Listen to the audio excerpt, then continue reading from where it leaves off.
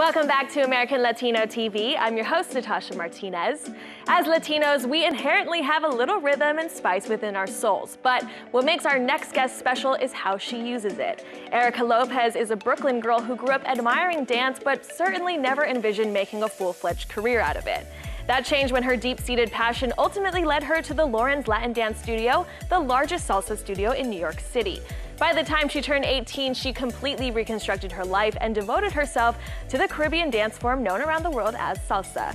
And this is a story that will surely make you get up and dance, and one you will only find on American Latino TV. American Latino Athletes, presented by McDonald's.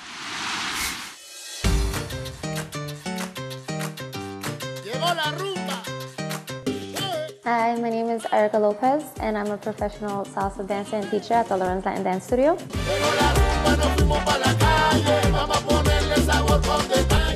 I was born and raised in Brooklyn. I'm from Puerto Rican and Ecuadorian descent, so music has always been a major part of my life, and it was something that I've always loved. And I was given the opportunity to take classes in the studio about 10 years ago, and I've been here ever since. I'm a very shy person, so public speaking is not really my thing, so dancing was kind of a way to express myself non-verbally. I did start off doing hip-hop and salsa at the same time, but this one just kind of stuck to me a little more. I love the fact that I'm able to interact with other dancers, especially like with a male partner. The dance is a lot of non-verbal communication, and it's kind of feeding off of each other's energy, and that's definitely one aspect that I love about it. The song comes on and we start dancing and we just have fun with it.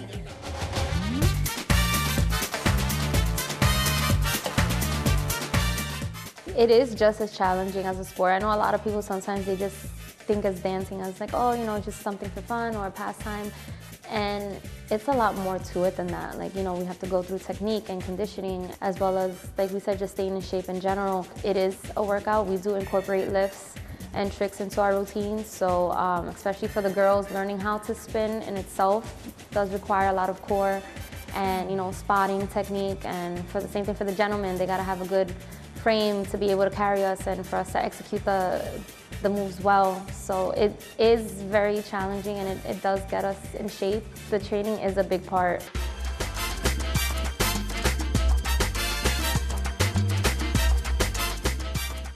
Growing up Latina, salsa has always been a huge part of my life. So I figured, why not take some classes? And so I started, and I've been here for 1.5 years now, and it's been a blessing. You start as a student, and the next thing you know, you're on the dance studio, and you're like, I got this, like, I can do this.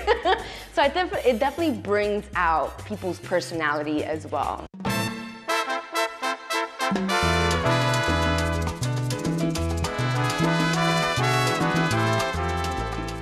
I think the best thing about being a pro dancer and being able to do what I do is just, there's a lot of salsa congresses around the world, and we've been fortunate enough to travel to like Dominican Republic and Puerto Rico and Peru, as well as within states, you know, Texas and Washington.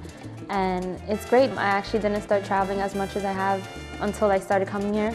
It's a great feeling when we actually have people come up to us and tell us what a great job we did, or you guys were amazing on stage. And the fact that we know that people notice that, the hard work that we put in, it's kind of like what keeps us going.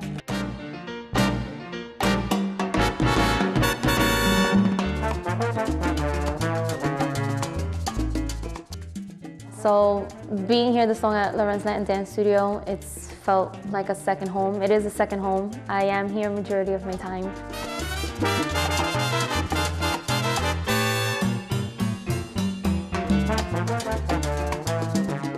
I definitely feel very blessed, and I'm getting emotional.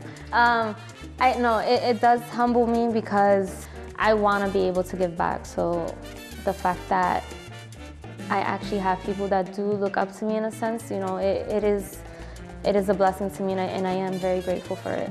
And it makes me want to keep going.